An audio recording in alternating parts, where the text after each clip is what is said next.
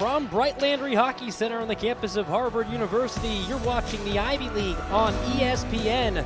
After an upset in Game 1 of the ECAC quarterfinal series, the Crimson need to win today to force a decisive Game 3, while Princeton has its sights set on a sweep this afternoon in Cambridge. 2-on-1 springing the other way. Frankel sends it over for Markovsky. There is Jovanovic with McDonald.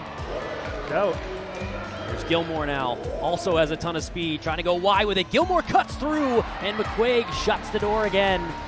It's been down low, wins the forecheck, centers it out in front, they score! Good here, and when you do that, it can lead to odd woman rushes the other way. Connors on the outside, Reed caught that one right to left. Connors delaying, finds a trailer who rips it just too high. That was scoring in your high school, weren't you? I wish. Boomer over to Delarovero, rips it. Might be able to make the argument percentage-wise as well.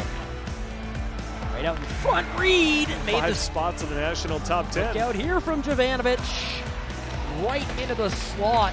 Dangerous turnover, and they do score!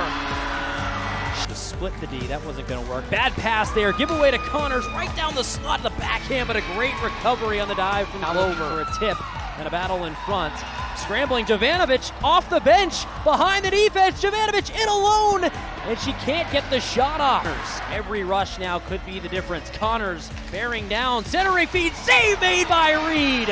Game 3 tomorrow, and Harvard ends it!